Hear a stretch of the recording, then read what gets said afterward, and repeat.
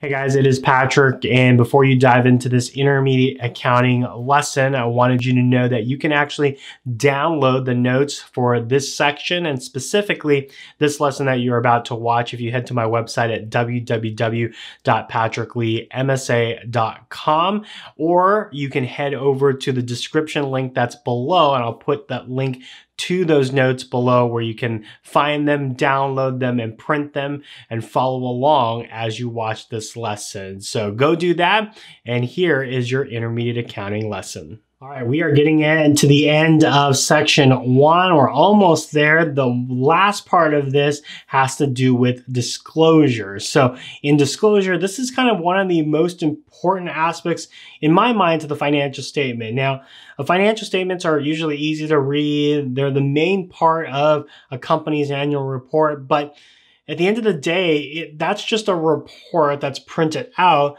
And there's really no context to the financial statement itself. This is where disclosures come into play. Disclosures help us understand what went on in the financial statement. So they give us a little bit more color to what occurred in the financial statement. So they're an important part of a financial statement. And there's different ways that we can disclose information to a decision maker on the financial statement that will help them make a better decision because they have better understanding of the numbers that are in those financial statements. So in this lesson here, we're taking a look at the disclosures and some of the ways that we can make disclosures within the financial statement. So let's take a look here. Disclosures in a financial statement give color on what was reported on the financial statement. Numbers are important, but they only tell half the story. If we see that revenue is $45,000, well, what does that mean against last year when we had 90,000 or the year before we had 150,000? What gives with a 45,000 sales this year when it was higher in previous years? So it gives us a little bit more color and story to what's happening with the books. Now, information provided as disclosures can be accomplished in one of 3 ways. So how can we give disclosures of the financial statement? Well, there's 3 ways that we can do it. The first way is using parenthetical comments or modifying comments. We'll show you those here in a minute. The second way is we can use something called a disclosure note. And the last way here is we can use a supplemental schedule or table. So let's take a look at the first one here, parenthetical comments or modifying comments. So these are placed on the face of the financial statement. So when you're looking at the financial statement, a parenthetical comment or a modifying comment would occur right on the financial statement. So this is an example of the income statement for this company, and where we can see these parenthetical comments are right here. And they're small, but they basically tell us that these numbers are not hundreds of dollars, but instead they are millions or thousands or millions of pounds or pounds.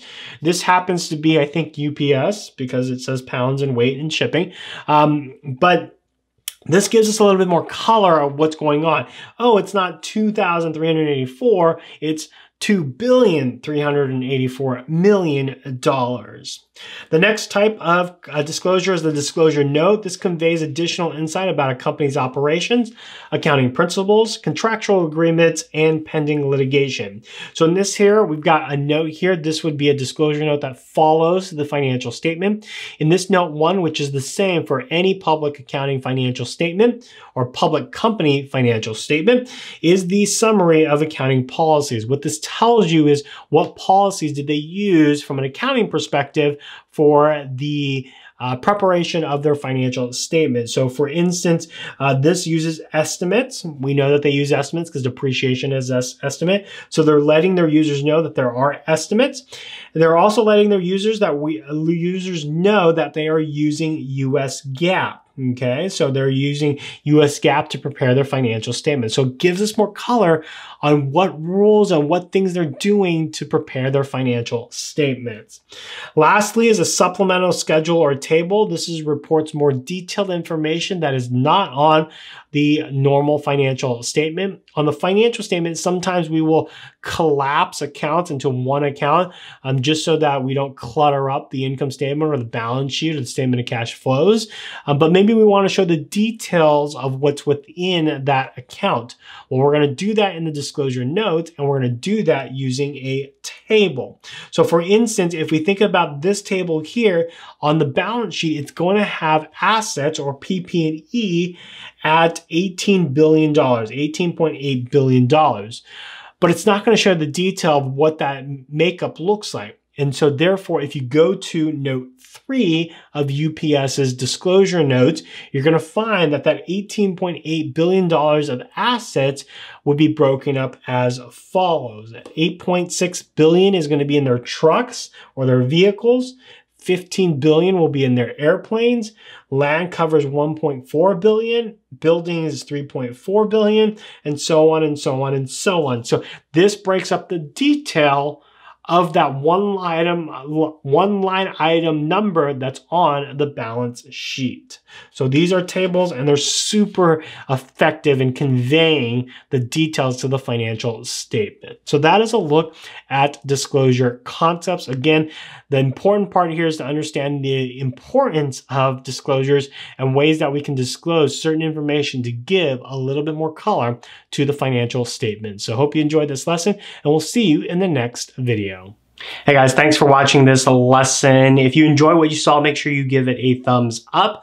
And don't forget to write something in the comment section below, like, I don't know, what's your favorite superhero?